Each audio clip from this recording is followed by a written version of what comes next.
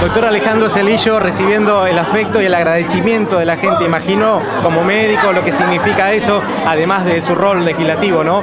La gente se acerca y dice gracias por esto, gracias por lo que nos queda, ¿no? Como comunidad. Sí, Juan, vos sabés que muchas veces cuando hablábamos de los proyectos, bueno, hasta dijeron que nos habíamos quedado con la plata de la terapia, cosas así. Nosotros queremos ir para adelante. A veces los plazos de la función pública, de la obra pública, no son los que quisiéramos, pero bueno, cuando tenemos la oportunidad, festejamos esto, que es una obra súper necesaria para la comunidad General Alvear, para el personal que trabaja acá, médico y no médico, y además para la mejor atención de cada uno de los alvearenses o no alvearenses que se encuentren transitando por las rutas, que ese fue otro de los puntos que tuvimos también en cuenta a la hora de diseñar este lugar.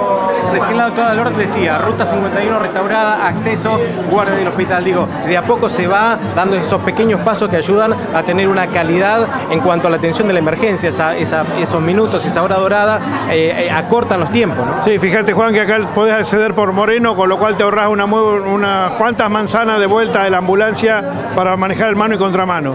Hasta esas cuestiones fueron tenidas en cuenta para que, bueno, el que tenga la mala suerte de tener un accidente cerca de General Alvear pueda ser atendido rápida y eficientemente en nuestra ciudad. El ecógrafo también, que aporta un medio de diagnóstico novedoso y realmente de alta tecnología de última generación, la posibilidad de estar trabajando en un lugar cómodo, amplio, donde el personal de enfermería tenga la posibilidad de atender sin interferencia a los pacientes, hacer la contención adecuada de los familiares, un sitio de espera adecuado.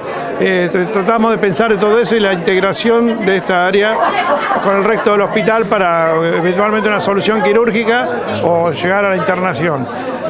Hay 4 camas para atender pacientes críticos, uno de ellos tiene, si te fijaste, tiene una ducha para cuando viene un quemado poder hacer un lavado y sacar la sustancia química o la sustancia tóxica que está actuando sobre el cuerpo de un paciente.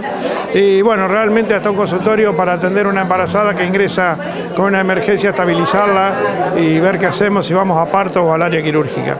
Pero realmente es una satisfacción el hecho de estar en la gestión, de haber podido empujar esto con un grupo de gente, muchos de este estamento municipal y provincial trabajaron para que lleguemos a este punto, incluso el gobierno nacional participó con esos subsidios y tenemos la enorme satisfacción de poder brindarle a la comunidad General Alvear y para nosotros mismos como médicos un lugar de atención mejor.